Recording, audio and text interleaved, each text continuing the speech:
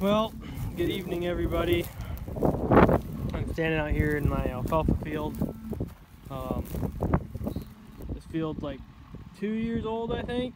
And I guess what brings me out here today is I'm just looking at the damage from the freeze. And I'll show you guys that here in a second. I just want to talk about something else quick while I'm out here. You know, last night I think I was on Facebook or this morning, and I was scrolling through some of my friends' posts or whatever, and I seen somebody here local. They were out looking at their alfalfa and had a picture of it, and this alfalfa here is not looking very good. You know, look at that, just turning black. And they were saying, you know, our alfalfa froze last night hard. It got actually down to about 18, 20 degrees around here. Some alfalfa fields took it better than others, and others are looking really good. Ours, luckily, does not look terrible. But is what I'm getting at here on that Facebook post. On the Facebook post there, somebody commented, and they must have been from Florida. And then people from Florida, they said, well, just come to Florida at 76 degrees or 80 degrees or whatever the world it is. Temperature don't really matter. Kind of joking about it being cold up here. You know, while I'm walking around this alfalfa field, you know, that's not really a whole joking matter when someone's just showing the damage done by the frost to an alfalfa field.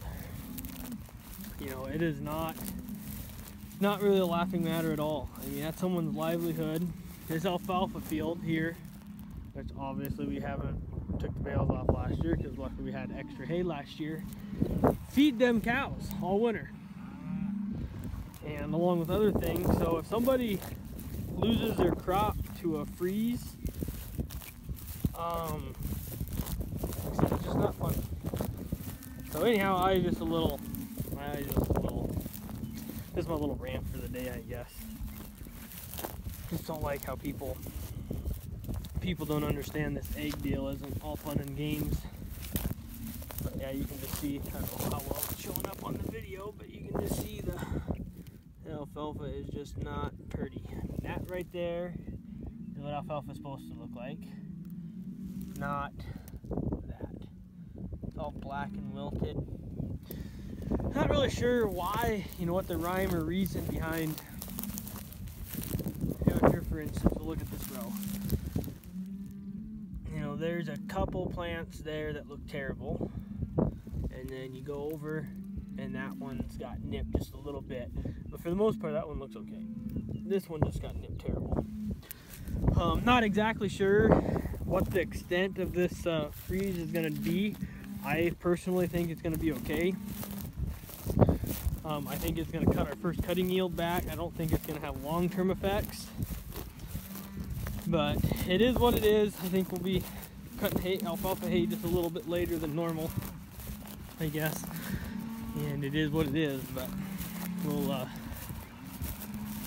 we'll see what happens, I guess. So, I guess everybody, please comment, rate, and subscribe. Hope you don't mind my rant for the day. And I guess that's it.